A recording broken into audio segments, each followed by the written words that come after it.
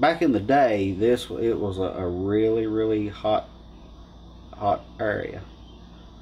It was almost a guaranteed sellout every time, and it was just, they were so wrestling crazy here. It was just always hot crowds, and the fans just, they ate it up. Hazard and Eastern Kentucky in general was pretty much a battleground. You were almost guaranteed that there was going to be a riot, or somebody was going to pull a knife, or something along those lines. It was a rough crowd. For a lot of years, it was a rough area to work. Some friends of mine, their dad was putting on a fundraiser show, and the promotion they brought in was using Jimmy Valiant, and they talked to Jimmy Valiant and basically told him that I wanted to be a wrestler. I went and met him, talked to him, was impressed, and he invited me to come to his camp in Virginia, and gave me the price and everything, and was, I was eager. Of course, then from there it went downhill between that moment and my first actual match. And, so that was my introduction to the wrestling business.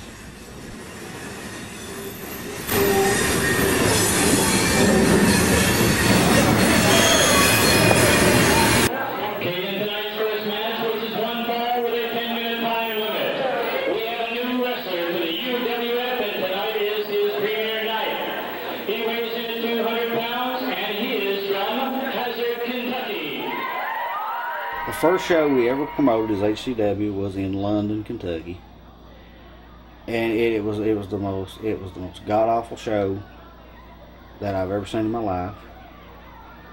I think it drew 17 people, and it was just horrible from start to finish.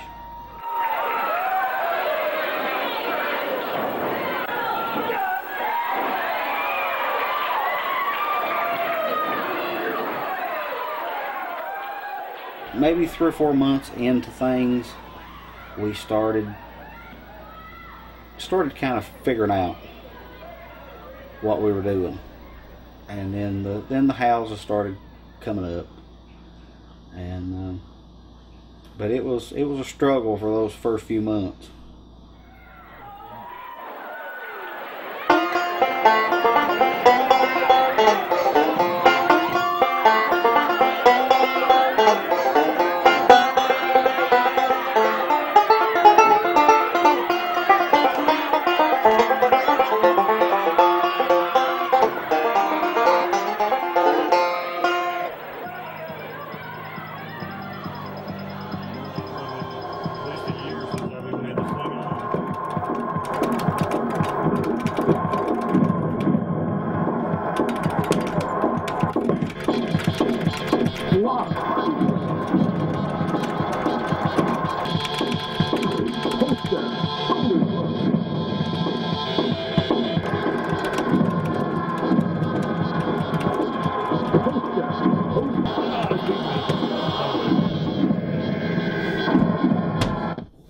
That's that. When I was in high school, before the pro wrestling started, me and 6 or 7 of my real close friends started our own backyard wrestling promotion. It was real famous in most of the cities around here. Everybody's backyard. Ours was the Furnace Mountain Wrestling Association, and we started with a trampoline, but we didn't want our trampoline to be bouncy, so we stacked bed mattresses up under it to make it solid, more like a wrestling ring. And we would wrestle on that every weekend, or every time through the week we got the chance. We had an RV that was set up next to it. We'd use that to jump off of as our top rope, as our dressing room. Stayed in character, you know, just as close as we could. I mean, we never had any real serious injuries, a few cuts and scrapes and things like that. I came up with the name when I was still doing backyard, JR Rock, which the J and the R are the letters of my first and middle name, and Rock just because I rock. So that's how I came up with the name JR Rock.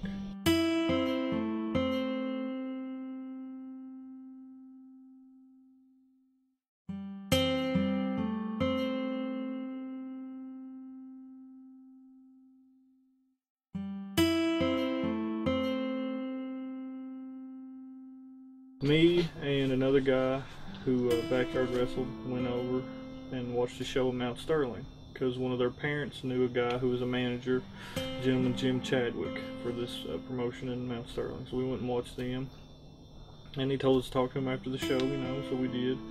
And they gave us all the contact info and told us how much the training would cost and to come back. So me and him went, and we trained that one day, you know, and as soon as I was there, I was like, I'm doing this for good. But you just have to have a love for the business. I mean, there's lots of guys around here that talk about it. Like, there's a guy I work with and he wants to get into wrestling. He's like, yeah, I couldn't see myself doing anything but being a wrestler.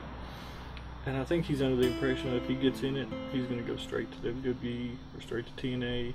Which I told him, I was like, if you get in, it's going to be a long, hard road. I was like, you're going to be doing indie promotions.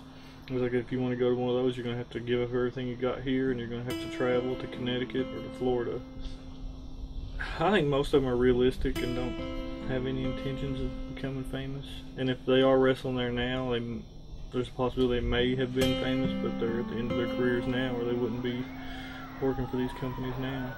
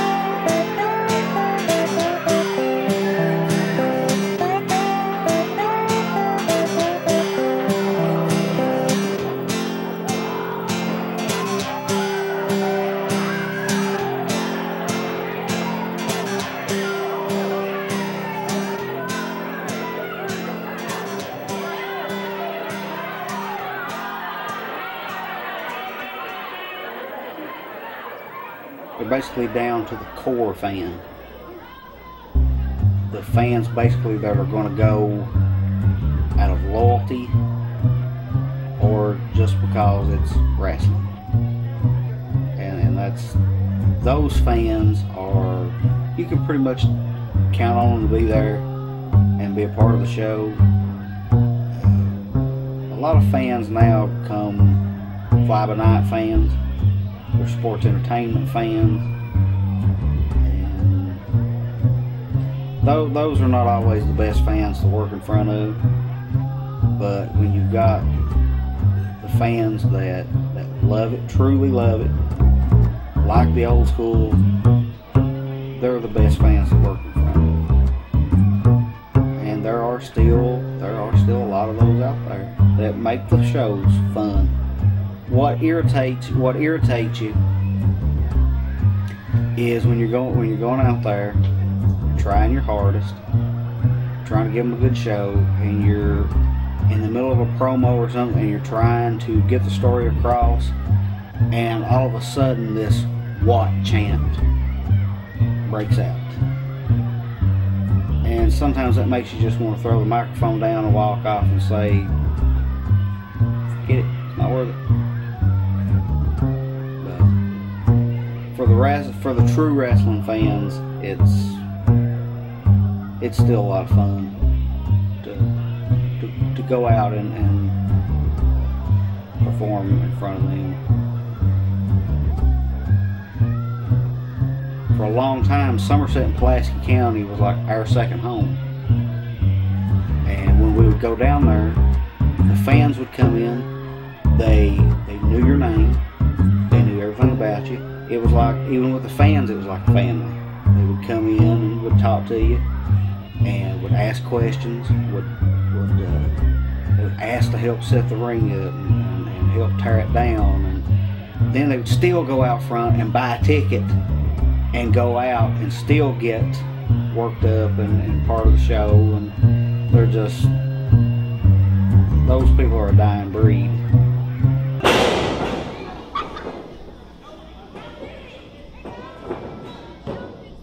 There's fans that come to shows and stuff that you could probably say, well, who's Harley Race? Who's Jack Briscoe? Dory Funk Jr.? They'd have no idea. No idea who those guys are.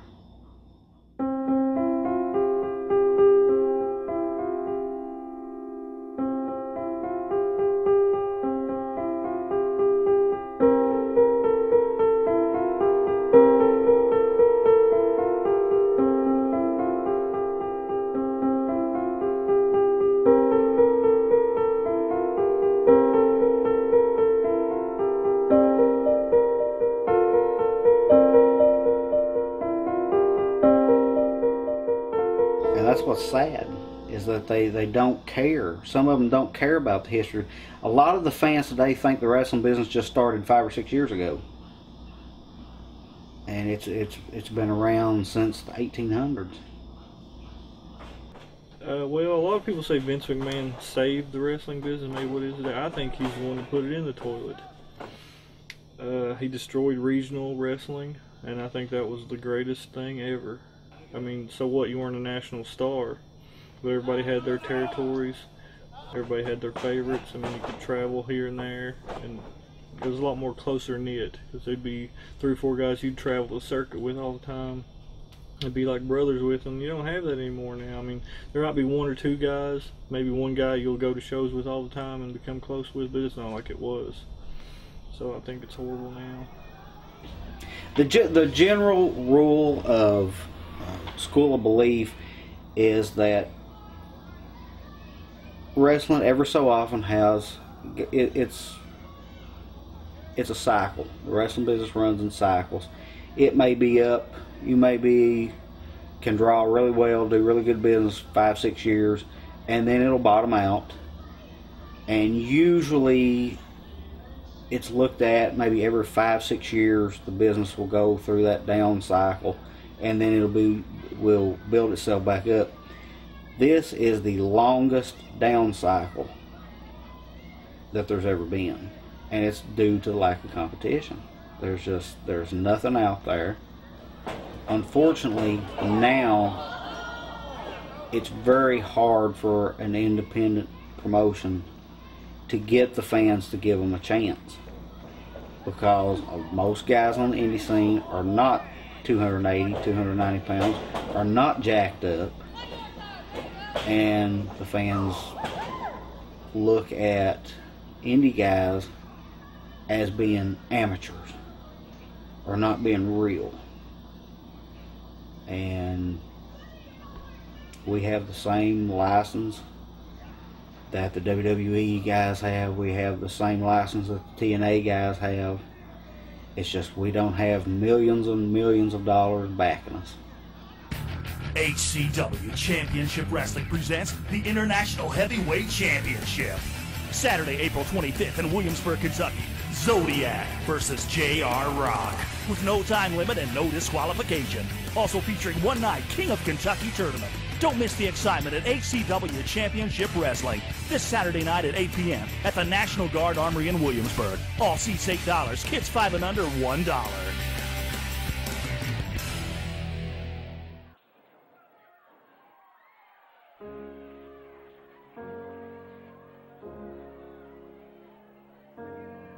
Yeah, if your dream is to go national and be competition, then yeah, it takes a lot of money to keep a company running. Even on the indie level, it takes a tremendous amount of money to keep a company running.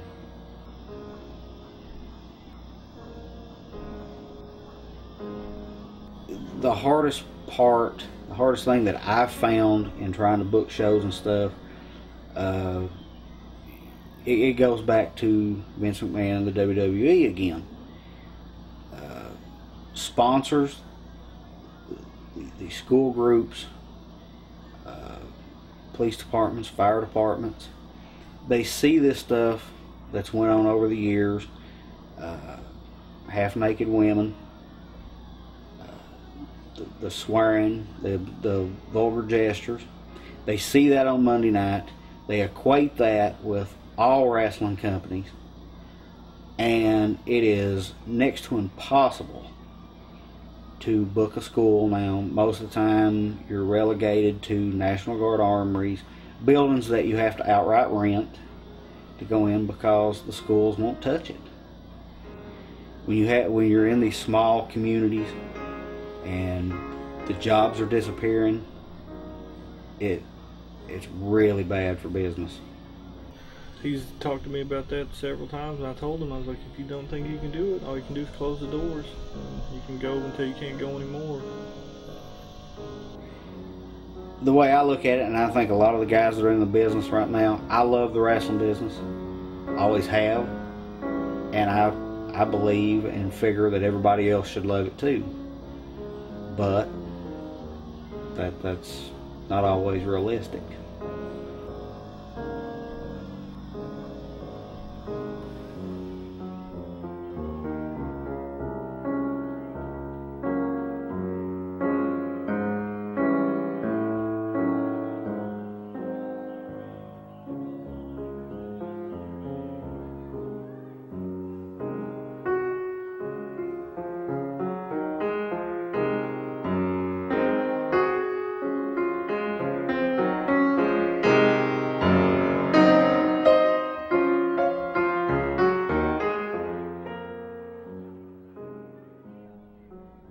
Now, how many more years do you see yourself in the business?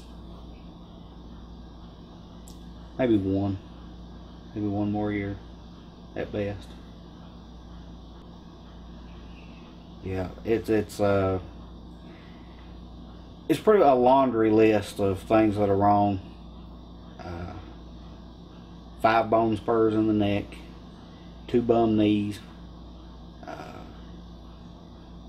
2 bum ankles, left ankle that was broken twice, separated shoulder, broken ribs, and after 15 years it definitely starts catching up. I look back on my career, I don't have anything that I wouldn't change a whole lot about it. I can look back on it and say, did I get to meet all my goals? No. But did I meet a lot of them? Absolutely. Did I surpass a few things that I thought I'd accomplished? Absolutely. The first time that I got ranked in the Pro Wrestling Illustrated Top 500, I never dreamed in a million years that would happen. The first couple of times that my picture was printed in a magazine, that was something I dreamed about since I was a little kid. 15 interesting years, I'll say that. Some good, some bad, always interesting.